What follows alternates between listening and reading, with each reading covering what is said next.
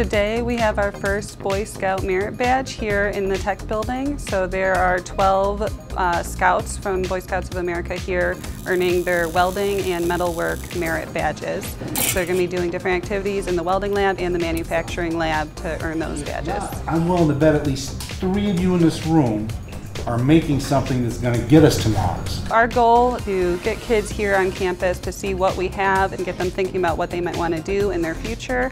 And then also we wanted to give the Scouts an opportunity to obtain a badge that's more difficult to get because they often don't have the welding equipment. This is going to be 2 directions.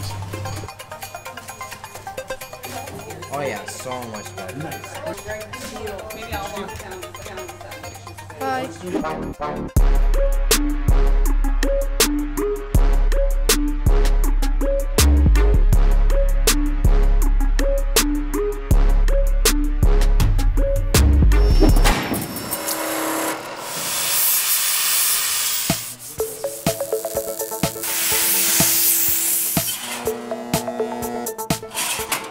We have one of the best labs in the United States for mechanical maintenance. Mechanical maintenance takes electronics, hydraulics, pneumatics, welding, and compiles it all into one spot.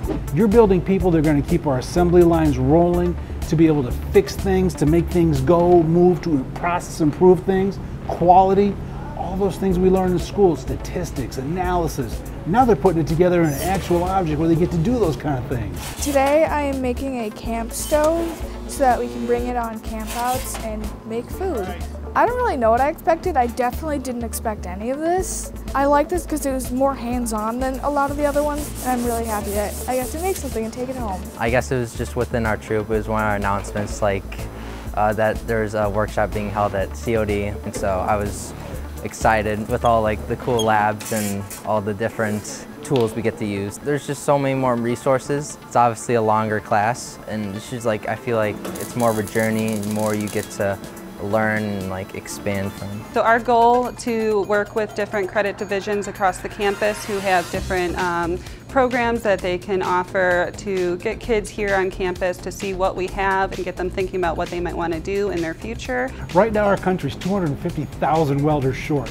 Welding is a huge opportunity. With our current move to Mars, aerospace stuff, that's work for Boilermakers. It's beyond just welding. We need to teach machines how to weld, how to do that kind of stuff for us. So there is outstanding opportunities.